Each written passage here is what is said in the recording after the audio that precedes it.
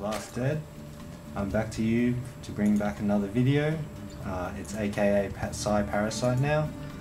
I haven't brought you any videos in a while because I've just been getting on with my studies and doing graphic design, coding and stuff. But enough about my boring reality. Let's get back to the game. Alright, we're playing a 1v1 map on Nerezium Crypt, and this match is pretty close. It's pretty interesting, and I was having a muta rush, kind of a muta rush build in mind, because it was against Terran, and yeah, Terran's immobility plus their plus the speed of the mutas can just send a Terran army everywhere, like back to base, back to your base. But now it's I might have to upload this video in 2 parts, but it doesn't matter. But anyways, I'm just keeping up with that drone saturation and getting a 14 hatchery. I'll just bring up the production tab.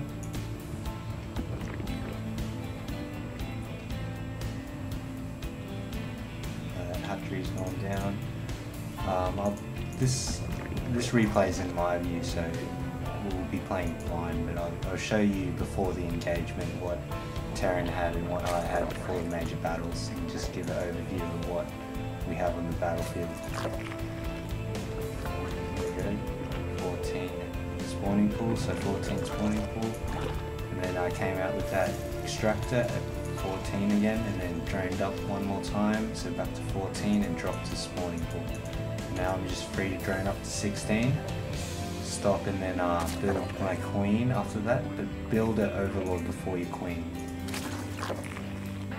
Now if you do a successful muta rush, like say if you get no harassments, I mean it's pretty, when you're doing a muta rush you're pretty open to early pressure, so you know you want to be cautious and be very, have map control and be aware of what's going on before you make any concerning decisions. Alright, I want to get that saturated. I had a little mistake there. I lost my first overlord, which was pretty bad. I always do that. But hey, this is Silver League. Here we go. Got a few drones here. And nice and saturated.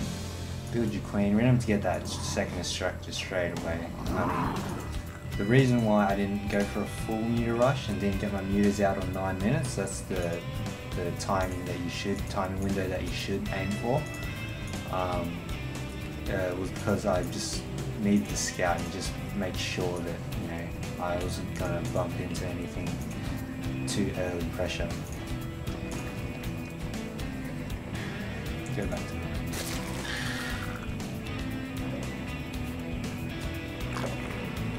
Yeah, I did my name change.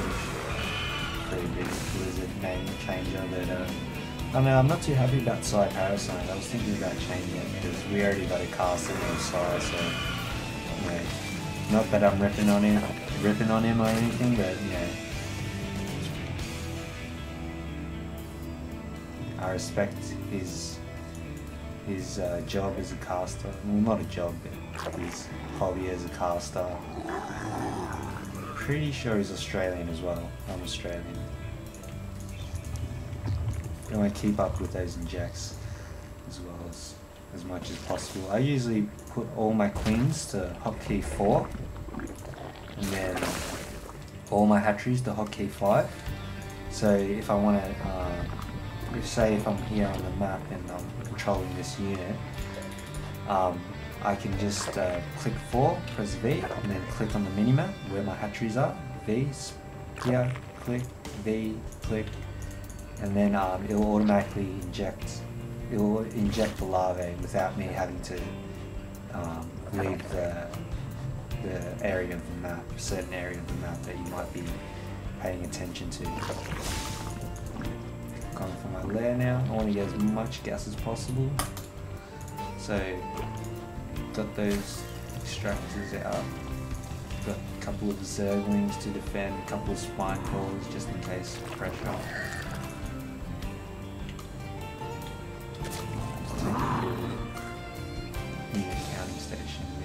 let's see, 27 drones to 22 SCVs. So my opponent wasn't really making work as efficiently as he should have.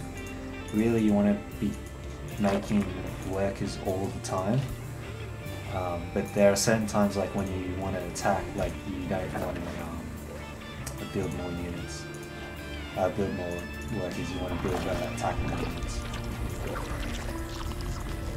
Got my overlords spread out as well, not all in one place, just for scouting in case there's any drops. Right. Got my spies going down. Bailing nest just in case. Heavy marine pressure. Yeah, I haven't casted much videos because the first video I casted was just really a test to see how much viewers I'd get in a year. And yeah, it was about 200 views, not too bad. There I scout the, I missed that, so I scout the Terran moving out there to secure his expansion with one Zergling. It's always good to just send it one Zergling into his base, see what's going down. Spire's almost done. And 100 health left to go.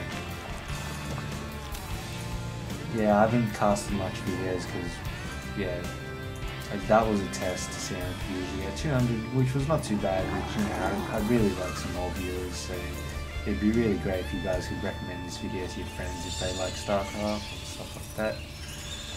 But,